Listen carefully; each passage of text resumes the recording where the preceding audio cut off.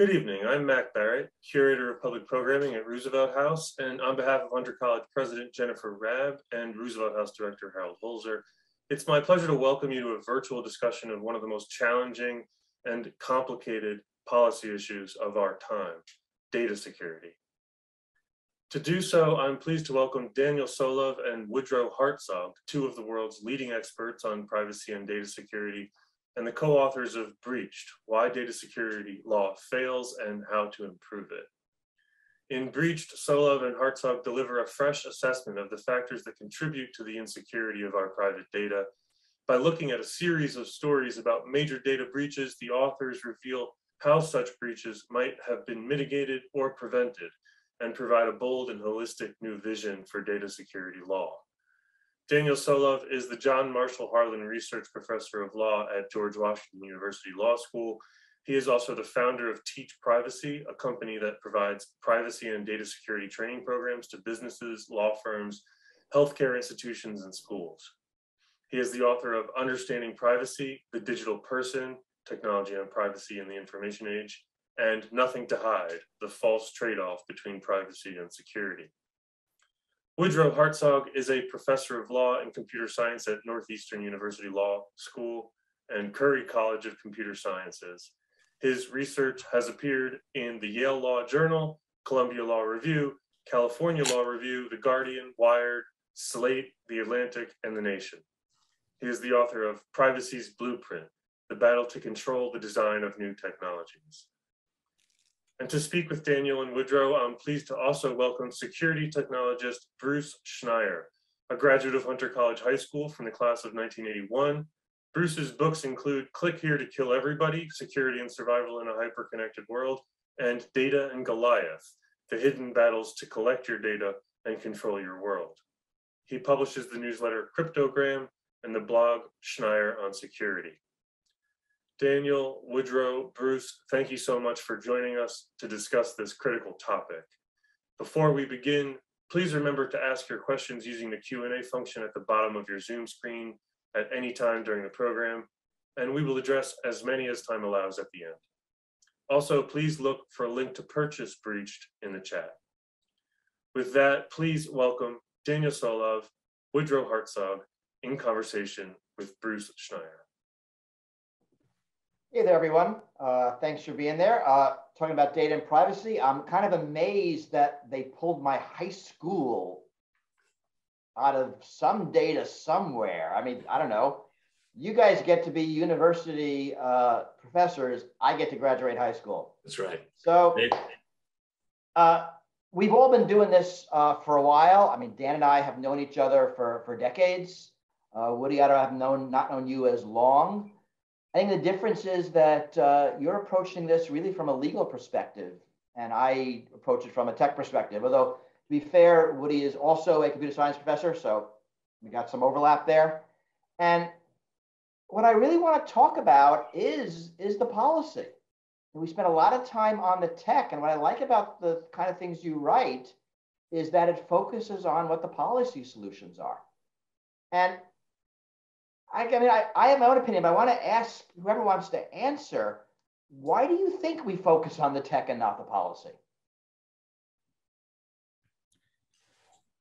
Well, I think we've been, well, first, I just want to say, I mean, it's really an honor to be talking to you about this topic. I love your blog. I love your books, everything you... And I graduated from high school at Hunter.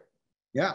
Everything you've written has been incredibly insightful and has just been so useful to shape my thinking about the issue. And one of the things I think that, I think law is struggling with is that it's, newer to the game than technologists have been. Technologists have been grappling with this issue, and the law really starts coming around after the first data breach notification in 2005 with ChoicePoint. And that's where we really see this big, massive amount of law being passed to address the data breach problem, because data breaches existed long before ChoicePoint, long before 2005, but the law in California that was passed in 2003 mandated that the breaches be disclosed, and other states have followed suit. The breach notifications have spread to all 50 states. Now they're around the world. So we're hearing a lot more about breaches, and that has made legislators kick in to try to address the problem. And I think in ways that I think are not fully wise to the most effective ways to protect security. And I'll just jump in a little too. Bruce, I want to reiterate Dan's thanks for joining us today. It's really a pleasure. And Click Here to Kill Everybody was one of the books that we really dove into a lot as we wrote our own book. And I think there are two other things that may be happening here. One of which is, as you know, from spending so much time making seemingly really complex technological things accessible to people, sometimes it can be bewildering when you look into the sort of belly of the beast, right? People talk about zero-day exploits and all of these other things that to a lot of people seem really complex. And I think that there may be a tendency, because it is so complex, for the law to sort of sometimes step off a little, right? And say, listen, y'all seem to know what's happening here. So maybe just sort of fix it, generally and broadly. And then that also leads to the other thing that may be happening here, which is that there's a general sort of movement for technological solutionism with a lot of the problems that we're seeing, which is, let's use technology to fix it.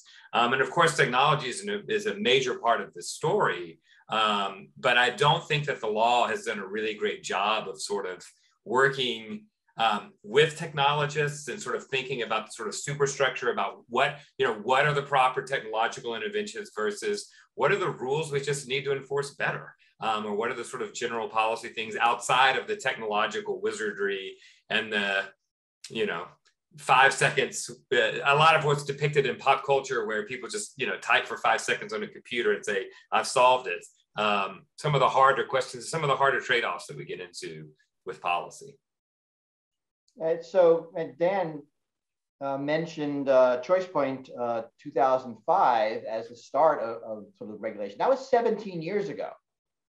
Right. So if that was the impetus, we kind of haven't seen anything yet, which I think is interesting.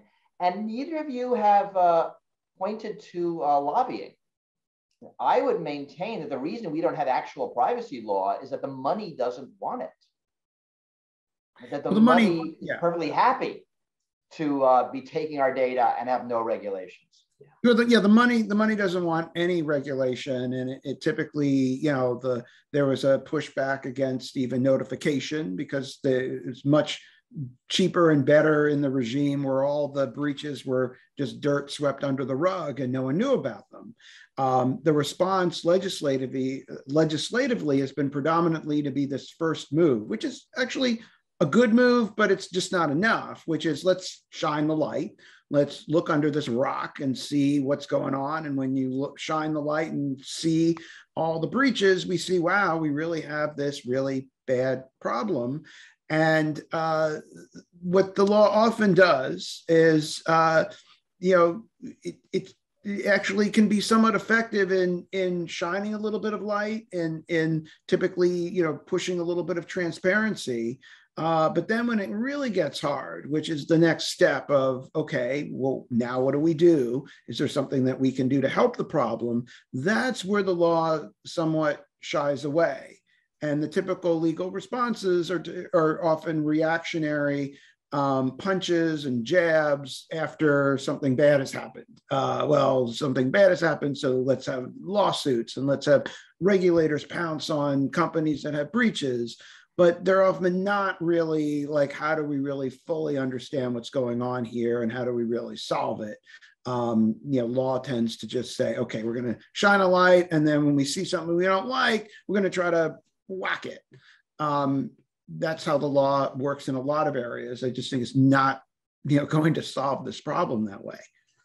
Yeah, absolutely. And Bruce, you raise a great point when you say companies are are fine with any solution that allows them to keep on sucking up people's data.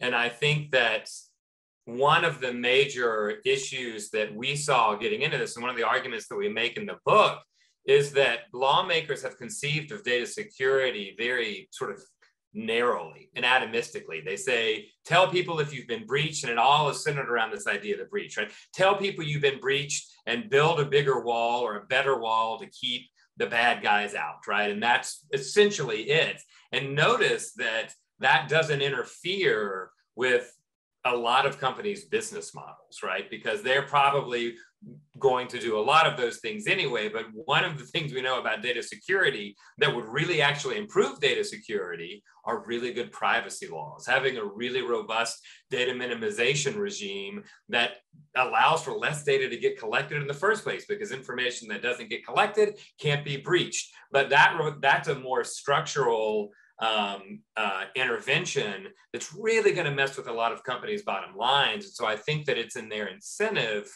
to conceive of data security relatively narrowly, and then say, listen, we've done all that we can do, right? We said have safeguards, have breach notification. You know, what else do you want from us?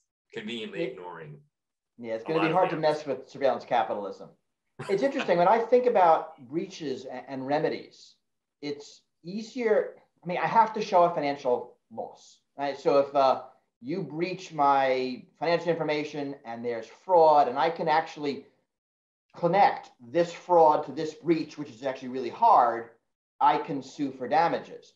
But if you steal my health information, if you steal, I don't know, my personal correspondence, if you steal embarrassing photos of me and publish those, it's much harder for me to prove harm, because the focus is on financial harm.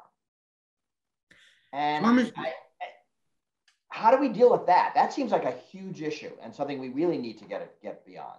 Well, I think privacy law is way too, and security law too, is way too fixated on harm. And I think that harm is really essentially it's almost been weaponized by courts that don't want to really address the problem and want to even undermine laws that deal with the problem. So we have these cases in privacy from the Supreme Court that have basically held that even if a statute has a private right of action, remedying a clear violation of the law, such as labeling a person a terrorist based on a name match, which is just totally an awful practice that no one could argue is justifiable, that is just a clear violation of the law. The Supreme Court says, well, there's no standing. You can't even bring a case, even though the law provides for a private right of action, because there's no harm because it wasn't disclosed to anyone, which I think is just absolutely absurd, ridiculous, to the point of being outrageous. So, but courts will almost go out of their way to say there's no harm. And especially when it comes to a data breach where most of the hackers are not caught and we don't know what they've actually done or might do in the future. It's very hard to trace everything to a particular breach unless it happens right after the breach, and a lot of work to actually link it up. So this becomes a source or a way for courts just to dismiss cases. And then harm really, I think, is this weapon that weeds out a lot of very good cases where there's clear wrongdoing. Because in a lot of these breach cases, they don't even get to the issue of was something bad done? Was a company irresponsible? Was the data secure? And a lot of times data security is terrible, and the things that were done are awful. But yet courts will say, well, that doesn't matter because there's no harm. And this happens again and again, and that's, I think, a big problem. And I think either we need to reconceptualize what harm means. I think courts need a much better, richer understanding of harm, because harm it's not, you don't look for someone bleeding and actually wounded. Harm is about risk, and security is about risk. It's about increased risk. And in other areas, there are tools to understand risk. We can understand it, we can calculate it, we can address it, we can deal with it. It's actually something we can work with and understand. Courts seemingly get risk and they can't see it. It's like a ghost to them, and they can't seem to conceptualize that risk has any weight or import, which is surprising in our modern age when we have a much more sophisticated understanding of risk. Courts seem to just not get it. Maybe they don't want to get it. Anyway, I think that harm might not necessarily be the best thing even that we should be looking at when it comes to this, because I think that the concept does so much mischief. Yeah, I completely agree with that. And in the book, we talk a little bit about the need to shift away from thinking about this as, company doing X security practice, which directly leads to a harm to an individual, because A, you're right, that's incredibly hard to prove. B, we also know that a breach of my personal data can be used in a phishing email to someone else, right? So the harm isn't felt by me, but rather facilitates, a harm that's impacted somewhere else, and that doesn't sort of make it any less dangerous in the aggregate. So thinking about risk, thinking about aggregation is another one. But as an example, like moving away from just this entire individualized policy response. And we propose in the book to look at things like public health frameworks, which are actually meant to be much more structural, or maybe more directly, you can think anyone that's had to have a house up to code, right? Building codes for houses, or food safety laws, right? So we don't wait until a restaurant has such a bad environment for serving food that they accidentally poison one of their customers. We have a series of checks where someone comes in and says, listen, that's a health code violation that could lead to harm. And it doesn't matter whether someone actually got sick or not, it's still a legal violation. And we need to, I think, adopt that kind of mindset to address risk sort of structurally, rather than thinking, drawing a line from A to B on harm. So I want to actually highlight two things that were said. I think it was interesting. The first is the stepping stone idea, that if your privacy is breached, no one might care about you. It might be because your email is useful to get to the CEO, and that's how we're stealing some money. I think that's a really interesting point that is left out of the debate. And I think the public health model is really interesting, right? We don't go after restaurants that have successfully poisoned their customers and give them gargantuan fines, right? That's not the methodology we use. We have a system of health inspectors that inspect all restaurants and assume they are up to some safety code. And I know we're going to get back to that, because that, I think, is a really interesting way of thinking about privacy. I want to ask you a question. In other areas where it is we have trouble figuring out which particular bad thing led to the outcome, we have something called statutory damages. So if I download a Disney movie illegally, Disney can fine me, or I guess the courts can fine me $10,000. Disney does not have to prove harm. They don't have to prove that I released it, that I watched it, that I showed it to people, that I shared it. Statutory damages, $10,000. Would that work here, where we get rid of harm completely and just say, for privacy breaches of personal information, there's a statutory damage of X per record?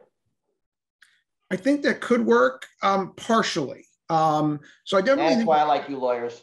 Yeah, so it's definitely better than the current system. And it's better because a lot of courts, well, the problem is that the Supreme Court's done a lot of mischief to statutory damage provisions. So there is a statutory damage provision in the Privacy Act. And it says the minimum damages, that someone should be able to get are $1,000. The Supreme Court has read it and say, no, you actually have to prove actual damages. Now, I read this provision, I don't see it. The court somehow does all sorts of mental gymnastics to try to interpret an actual damage requirement into a statute that has a statutory damage requirement. And the standing requirements also are ones that will override a statutory award of damages. So the courts can say, well, there's no harm, and therefore, even though you have a private right of action with statutory damages, you can't get into court. So there's mischief being done by the courts that don't seem to get it, and they actually undermine statutes that have this. But even if we fix all this, we have more statutes with statutory damages, and we get the courts to go along with it and not resist it and have a temper tantrum over it, then there's still the problem is that adding more financial penalties on top of breaches is a kind of just marginally increasing the pain on the organization that had the breach. And they could have done better. In almost all cases, you look at the organization of the breach and you find they did something stupid, and they could be better. But at the end of the day, there's so much more. They're already going to pay a lot of money. Breaches are already going to be really costly. Breaches are already really painful. So ratcheting up the pain from like an 8 to a 9 or a 9 to a 10 is only going to get you some marginal benefit. And I think the law needs to look at that there are other players in the mix that we need to address to really make more of a dent in the problem. Because I think, we can clean up all the mistakes that organizations might make, and that'll help.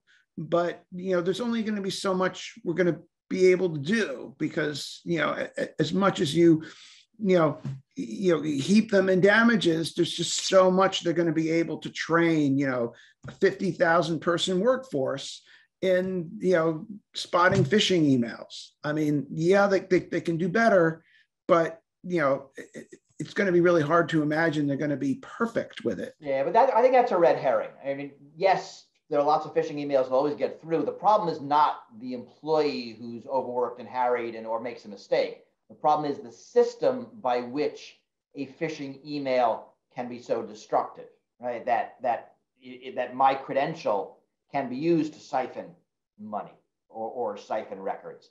I always think that blame the victim mentality is very much a mistake. It's the design of the system that puts the person in that situation where if they mistakenly click on a link, everything goes bad. I mean, it's a link. What are we supposed to do with them? We're supposed to click on them.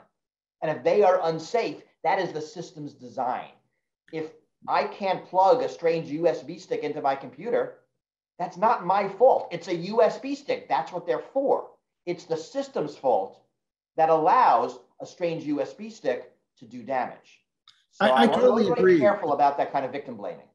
I totally agree. I think we blame the victim, and it's really hard to tell what you should do with email. I mean, one thing that's frustrating is companies will legitimate companies send emails that we try to train people are phishing emails. So I just got one the other day from Google that was like, please load up this document, click this button, and you can load it up. And I'm like, how can I tell if this is legit or not?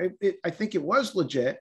But I don't click the button. I go directly to the site. But I see this happen all over again. The companies just think, well, we'll keep sending out these emails, but somehow we expect people but then we'll turn around and tell people don't click. But then we'll send them emails to show that legitimate companies do this. So which is it? Legitimate companies either do it or they don't do it. But if they do it, then they're undermining all the training we're trying to tell people what they should and shouldn't do. Yeah, and I completely agree, Bruce. And we've got a bit in the book about that as well, about how if you only look at the sort of last link in the chain right before the breach, it's easy to be like, oh, you shouldn't have clicked on the link, you shouldn't have done the USB thing. But there's a whole, it's like an iceberg, like there's a whole ocean of stuff like underneath it, right? There's this massive thing that you don't see that's underneath the water that really sets up a lot of the failure. And to go back to your point about statutory damages, one of the things that I'd like to see, in addition to sort of spreading out the accountability so that it's not just that one entity that ultimately becomes liable, I'd also like to see some specific interventions around the design of these information systems. I think that we've started on that a little bit, and the Federal Trade Commission has started to sort of push into thinking about ways in which companies need to design not just the back ends, the hard drive, segmenting servers, firewalls, and all of that, but the front end as well, to help people make good decisions and to make sure that signals are made apparent to people. And that can be done through specific rulemaking. It can be done through, slowly through FTC complaints. But I'd like to see a focus on that. And I think that would help, even if we only wind up with injunctions and audits and fines for failure to, comply. That gets us out of the whole, how much emotional harm did you suffer because of the breach? Because sometimes it's major, sometimes it's like a paper cut and it's not worth going. And it moves us more towards a beforehand, right? So getting the system right to accommodate risk rather than letting people build bad systems and then, wagging our finger after the fact. So that's a lot of this conversation going in many directions. I want to focus on a few things to start. And when we think about punishment, right? I mean, the whole point is deterrence, right? So murder, robbery, any kind of sort of person-to-person crime, we punish the guilty. And so we go after the bad actor, the person who shot the other person. We're going to arrest him. And the goal is to have some back channel to disincent future criminal behavior, right? So if a criminal knows that, or someone knows that if they rob a store, they'll get arrested and put in jail, they're less likely to do the thing. And so that's going to be the mentality behind fining the companies that have had breaches. It's not to pile on, to add that 10%, 20% of cost, but that everyone else looks at them and says, wow, look what happened to that company. They had this breach, they suffered all these losses, they had a massive fine, they look bad in the press. You mentioned Target Corporation, they were an early case back when it was a thing, and they suffered a lot of losses because people stopped buying from them in the Christmas season. So, I mean, and that we want to be a back channel towards deterrence. I always think the problem is that you're playing the odds. So a CIO is going to look at the expenditures. So say the security person goes to the CEO, the CIO, and says, look what happened to Target or somebody else. And we don't want that to happen to us. So we want to spend this kind of money to make us safer. The CIO looks at him and says, we didn't spend that money last month and we were fine. How do you know we're not going to be fine next month? And the answer is you don't. Right? So unfortunately, a rational company, I think, is going to underspend and take the risk. If they're lucky, their profits go up. If they're unlucky, guy quits and gets another job, and not his problem. So it is interesting to see that system, which kind of works with robberies and murders, not working in this environment. I think which leads you again towards that public health model. Yeah, I think that's right. I think that when you think about the level of enforcement here, the FTC is our primary regulator of data security rules, and they're doing what they can, but they can file 12 to 20 complaints a year, not all of which are data security related complaints. Some are privacy, and they've got a lot of other stuff on their plates. And so then it falls to the state attorneys general to sort of do any other follow-ups or breach notification laws. And breach notification laws, one of the things we talk about is there are reputational penalties associated with having to disclose a breach, but not that many. And people, I don't know about you, but I feel like I'm getting breach notification fatigue. We have so many, it's just another day. Well, I mean, that was the thing. In 2005, you got a breach notification law that mattered, and it made the press, and there was huge reputation. Now, when they're coming once a week, nobody cares, right? So breach notification relies on public shaming, which only works if you have that outrage mechanism. Exactly. And we also don't have any other way of holding people accountable through, every now and then, maybe you'll get a shareholder derivative suit against Yahoo for bad data security practices or something like that. But it's very rare. It's few and far between. And so you're right. I think that there is an incredible incentive, not because of lack of laws, though that's a lot of the argument that we make in the book, but also we're not enforcing really a lot of the laws that we have on the books, which is part of this equation.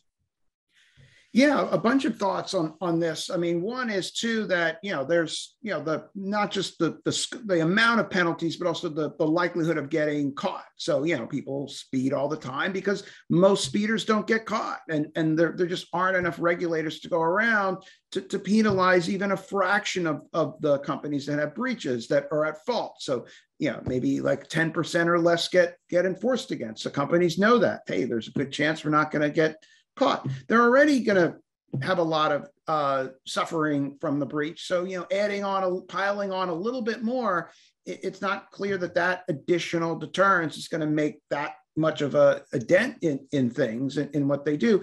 Target also is an interesting case because they were spending a lot of money on security. They had a lot of stuff going on. They did have a good spend. Unfortunately, they ignored the warnings that the software was giving them that they had. They didn't utilize what they had very well. But I don't know if it was a money problem. A lot of companies said, well, yeah, we'll get that same software, but that wouldn't have solved it. They actually have to pay attention to the software to learn from the human mistakes that happened. But this wasn't like I think a lack of resources in the Target case. I mean, the hackers were kind of somewhat shoddy in what they did, and it should have been caught. So a lot of things it's not working on that deterrence model, and I think Bruce put it very well. Like that model can work in certain cases, but it's just not really working well in security. But that's what the law keeps going to. It keeps going to that playbook. But if that play constantly doesn't work, maybe it's time we try a different playbook. So why isn't that just a problem of the amount of fine? So I think this actually works well in smuggling. When you go into the US, right, it's unlikely that your bags are searched. But if they are searched and they find contraband, it's really, really, really bad.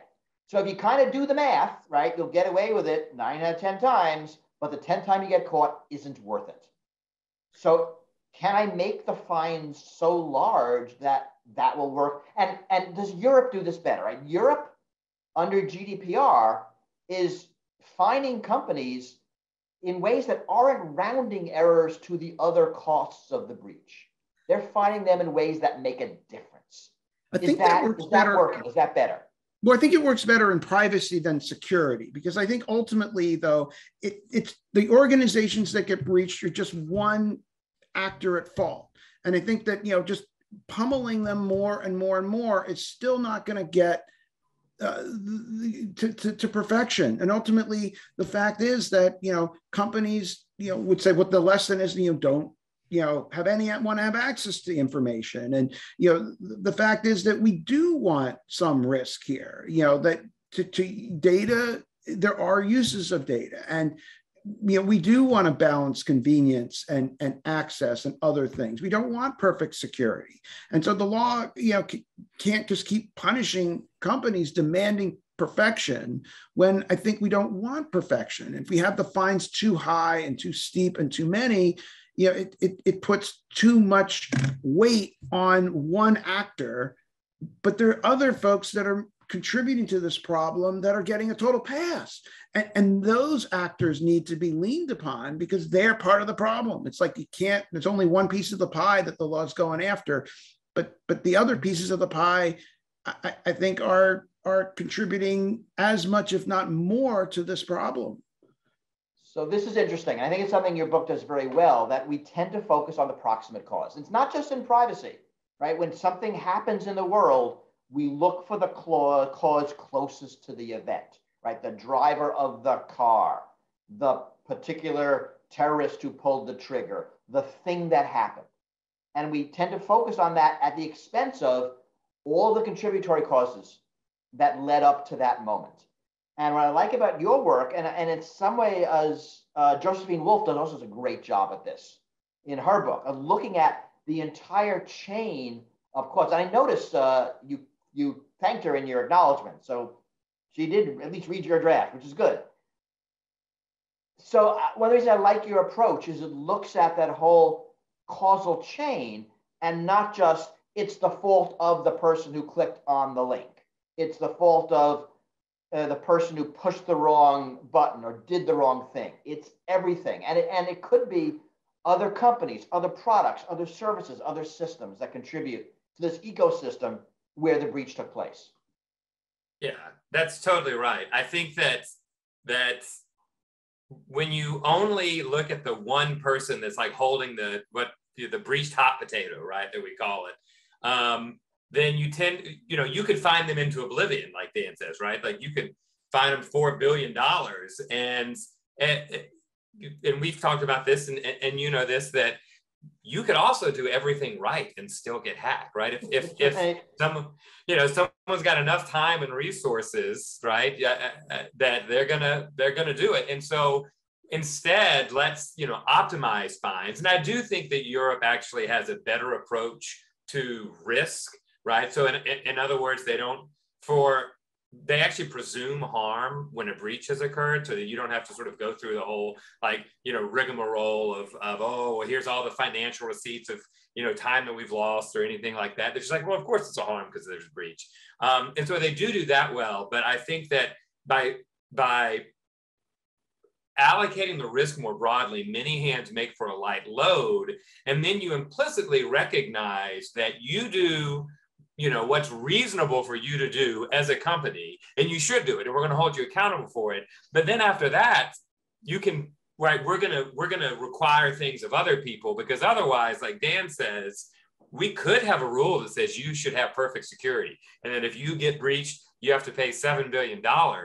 But that's going to result in this weird sort of incentive where the only thing to keep data safe is to throw it in a wood chipper. And we want to, we still want to be able to use, data in sort of limited instances. And so what I think we're trying to do is have a conversation about a better way to balance those values so that we spread the accountability around a little more and still keep things useful while making them safer than they currently are. Anyway. So something else that's come up, it's in your book, and it's also coming up here, is the notion of security by design. And funny, I think of Canada as the first country to really embrace security by design as a principle out of their put in their privacy laws. Any chance of, where do you see that happening? I can see governments doing it. I can see the insurance industry. One of the things that can flow backwards from either liabilities or regulation is you'd insure against losses, and the insurance industry might push some design principles like they do with electrical safety. Are we? Right. Yeah, I think that's great. So I think there's two questions in there. The first is, where are we likely to see this? I think that the lowest hanging fruits that we could see on some of this is for the Federal Trade Commission to engage in a rulemaking proceeding around data security specifically, and make security by design one of the major aspects of their rulemaking. I think that would allow for, we've seen that it's easier when the FTC has specific rules rather than relying upon unfair and deceptive trade practices sort of generally. They have to sort of build a case for that. When they have specific rules that say, you can't do X with respect to design, you have to do Y. A lot of it probably would end up looking a little bit like the Gramlich-Bliley safeguards rules, maybe some more stuff about mandating encryption. And like, there's a lot of stuff that you could do that would be really helpful. And the FTC could do that starting now, assuming we don't get any major privacy movement at the federal level over the next couple of years. Now, in terms of what the role that insurance plays in this, I think that's a really good question. And I'll just take this opportunity to plug Josephine's next project, which is actually about insurance and data security. It's a great book. I read it, Jeff, too. Yeah, I'm going to defer a lot onto that. But I will say, having conversations with a lot of attorneys and people that work in the cybersecurity insurance area, I think it's a really hard problem, because cybersecurity insurance is not like health insurance, because we don't have really good sort of actuary tables. Like, there's no version of an actuary table for cyber security. So it's hard to set rates appropriately to make sure that you're sort of balancing things. B, you've got the difficult problem of having the harm not be located on your body. Like, so when I develop some sort of malady, it's relatively clear, when it happens and how it happens. And like, there are causal effects that we can attribute somewhat. That's a lot harder in the insurance. And we have the whole nation state carve out thing that really complicates things as well. So there's just a lot of complicating factors, because I think that if insurance were in fact workable, you could turn to tort law as generally a much more reliable way to remedy that, because insurance and tort law sort of works. They figure that out in other areas. And so maybe it would be a little more effective. I don't know, Dan, if you have any other. Yeah. Well, I think part of the other problem too is, that, the insurance will work if the security is within the full control of the insured. So, if a company is insured, you can say, okay, you should do training, you should do, pen testing, you should do these different things, and they can do them and the insurance can drive them to do it. But a lot of the security problems are not fully in the control of a company. It might be that, someone's using a insecure device, and, the device maker is not the insurer. They're not insuring. They just put out the device, and the market doesn't really account for security very well. Someone buying the device is going to buy it because it's cool and it's cheap.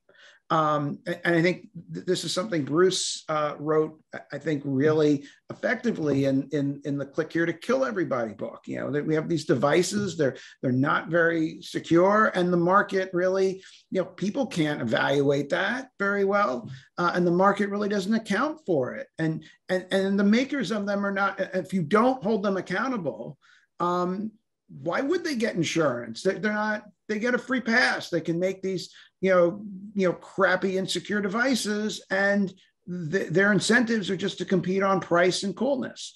So unless we incentivize them to take security more seriously, they're not going to do it.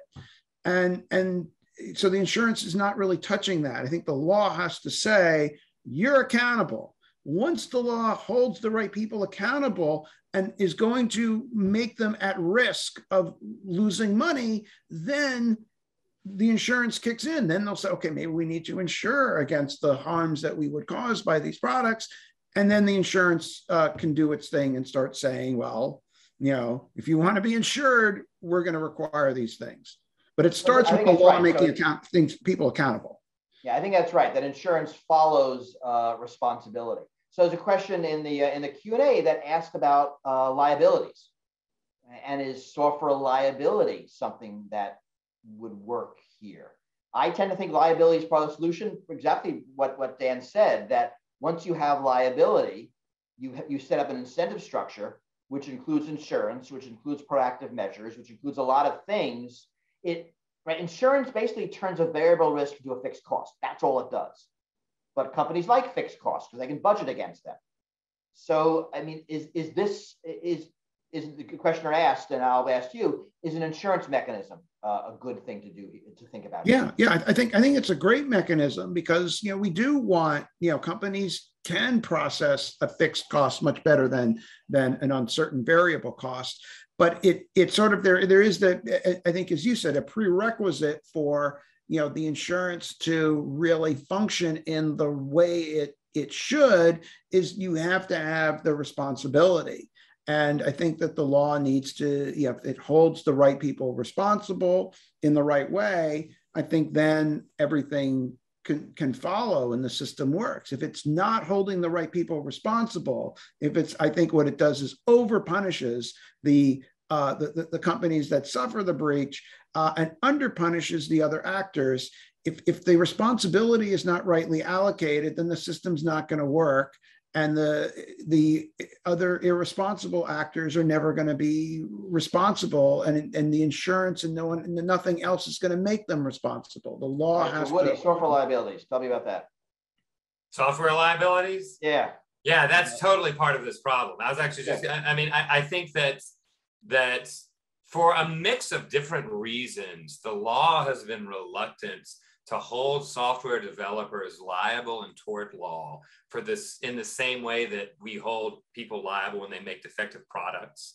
So if you make a a power tool that injures someone, right, that's defective and injures someone, you can sue them in tort law, and you don't face some of these incredible barriers. But for a lot of different reasons, including the fact that software tends to get categorized differently than goods in the Uniform Commercial Code, and there's a lot of deference to boilerplate transaction law, and there's a really good article on this called The Internet of Torts by Rebecca Krutoff that gets into all the various reasons why the law has failed to really hold software developers liable in the same way as makers of physical goods. And I think one of the arguments that Dan and I make in the book is that we need to change that to change the story.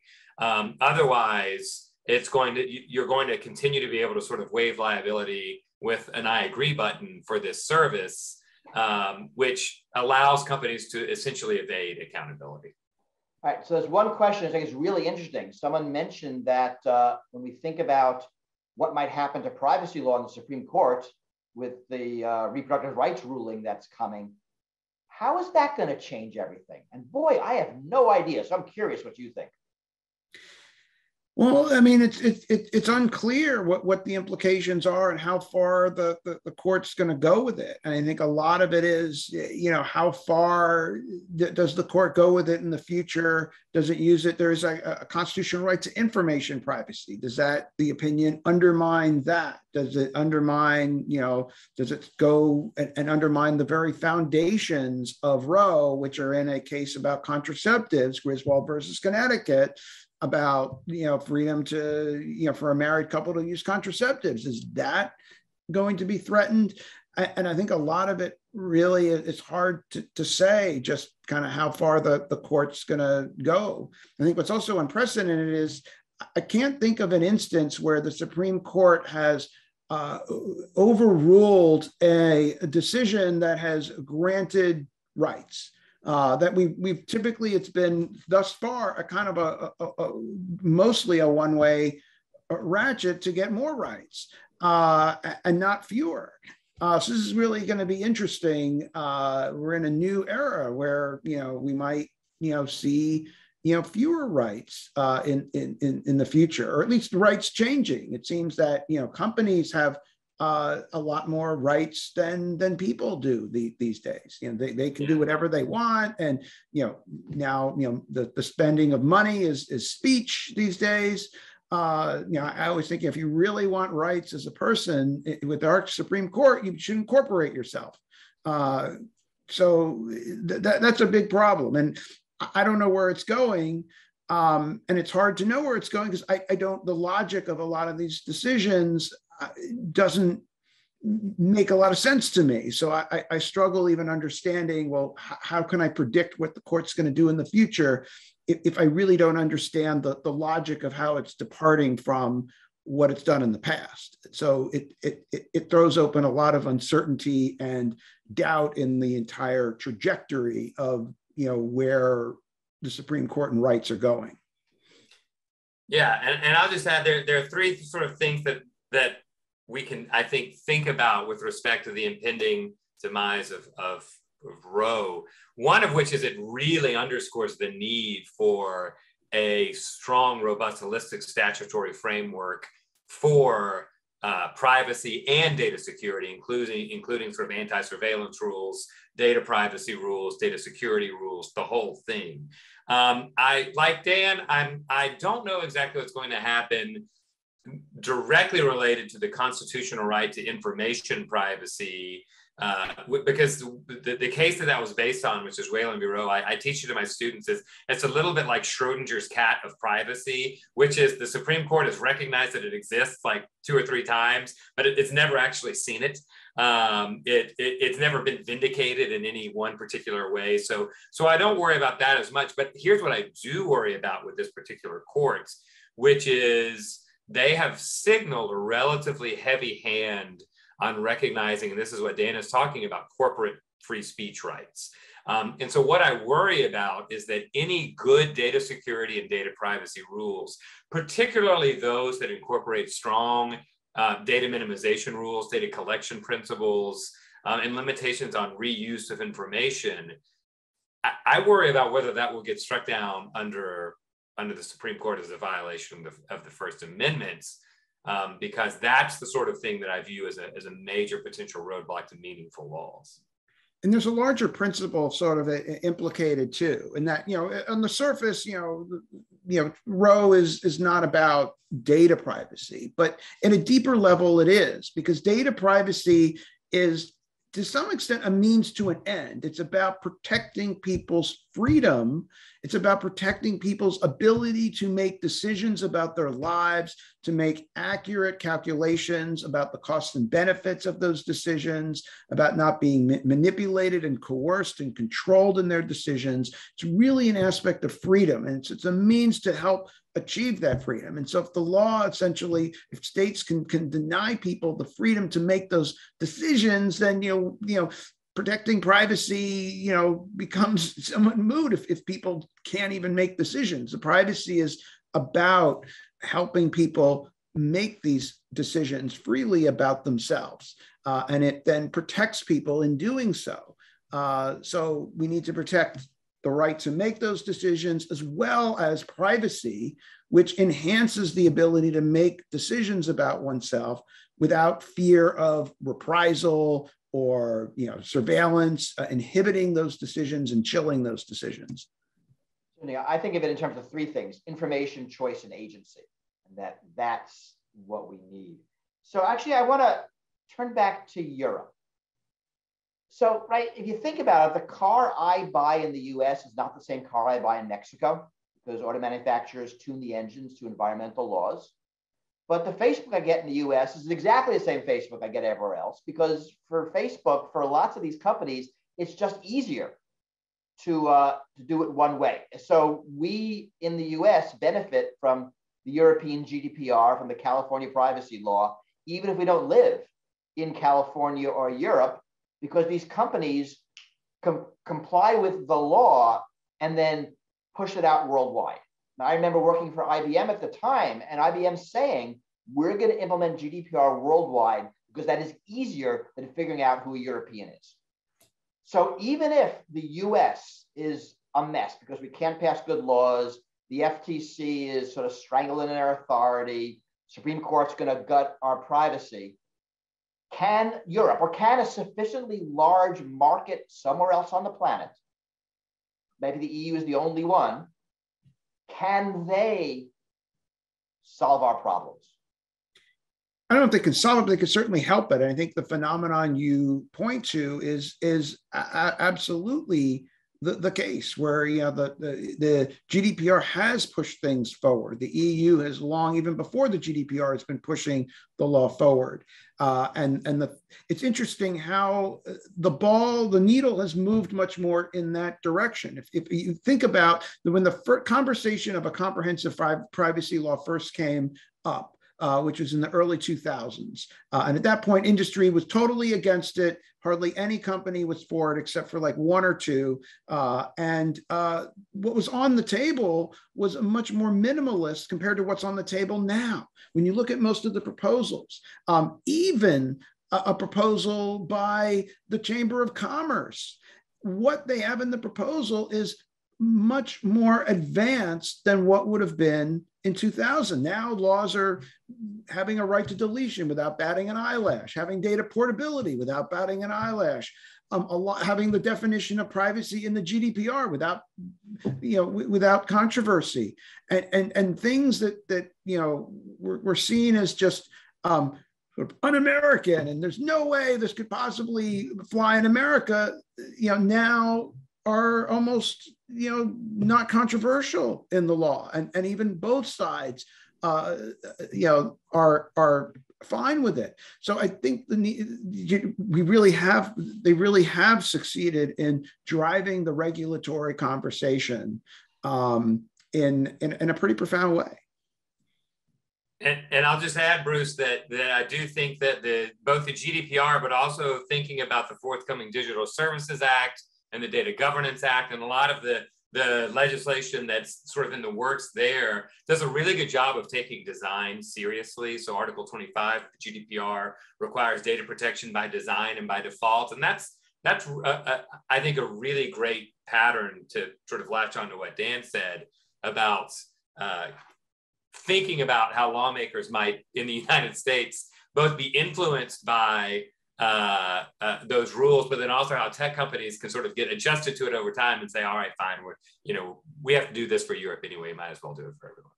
So the questioner asks really about the precautionary principle. We've traditionally, tech moves faster than law, we know that, and law has struggled to keep up. And generally, at least in the US, if it's not explicitly prohibited, it's allowed. Are we going to move to a regime where if it's not explicitly allowed, it's prohibited, flipping that on its head? Which I think of that as a precautionary principle. When something is, or something about pharmaceuticals, right? It's not that if it's not prohibited, you can do it. It has to be explicitly approved.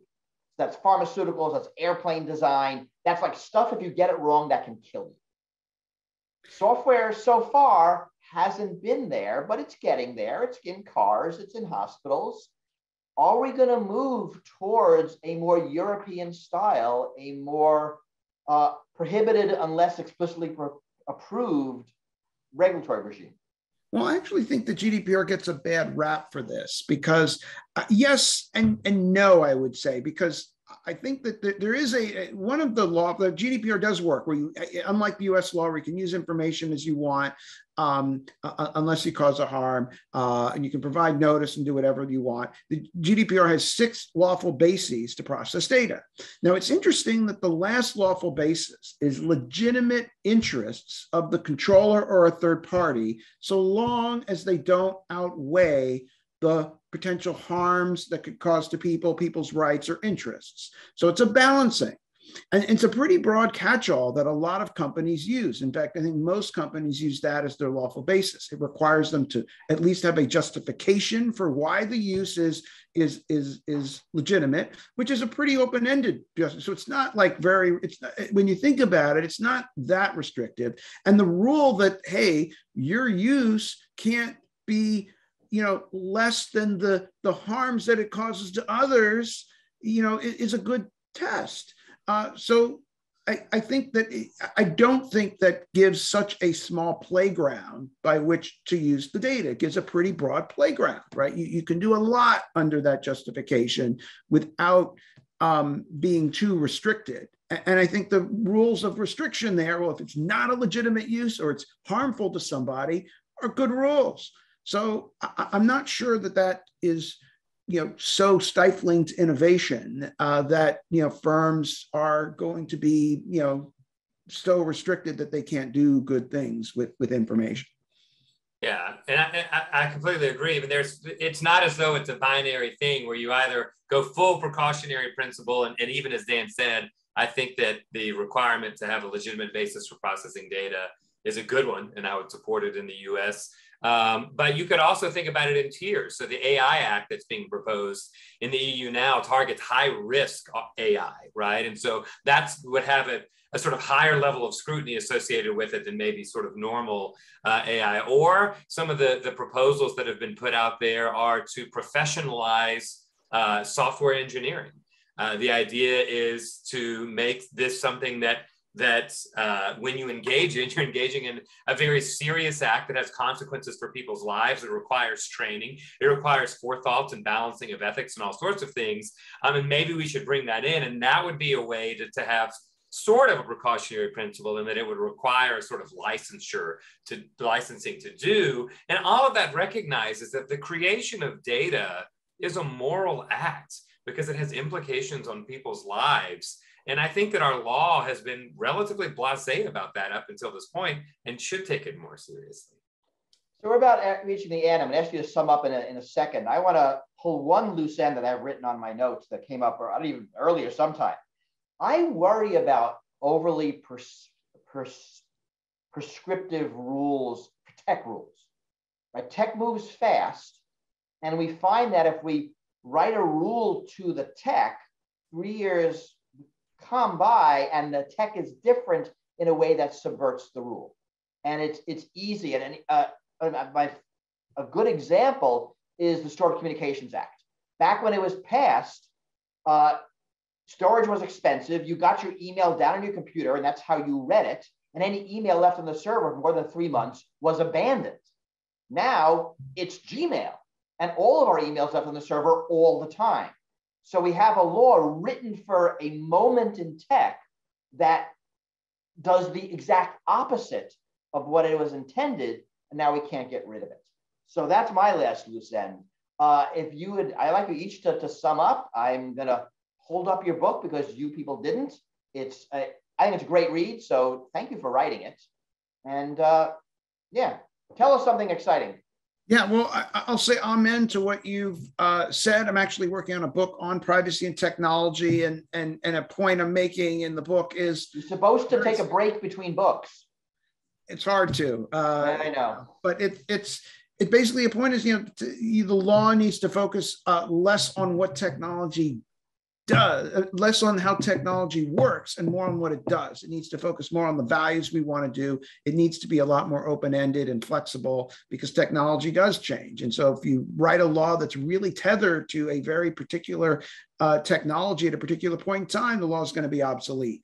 If you write a law in a way that is more open-ended to the development of technology, it's going to work a lot better. And an example of a law that's better in that regard is the VIPA, the Video Privacy Protection Act. Though it uses a very narrow term like videotape rentals, it actually defines the term in a broad way that allowed it to grow and develop with other forms of video, such as streaming and DVD. So it defined it in a broad way, which led it to not have the problems of the Stored Communications Act. So there are better and worse ways to draft laws here. And I think that drafting law is really an art, and it really takes some careful thought.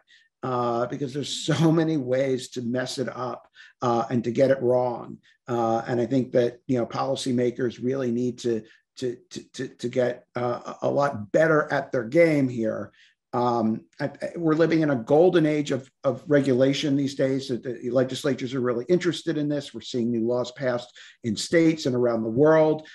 I think what is disappointing to me is that I see these as a lot of lost opportunities. When I read some of the laws, I cringe because I just see, okay, this approach has long been discredited. This approach has been tried and failed, and they're just copying something from another law, and they're not really thinking thoughtfully about what could be done. And there's a lot of really good ideas out there that really can work. And I hope that more attention is paid to those ideas by legislatures as they start crafting their laws, rather than just kind of dusting off a copy of California's privacy law and then kind of weakening it a little bit and watering it down a little bit and passing it, which is unfortunately what I see going on right now.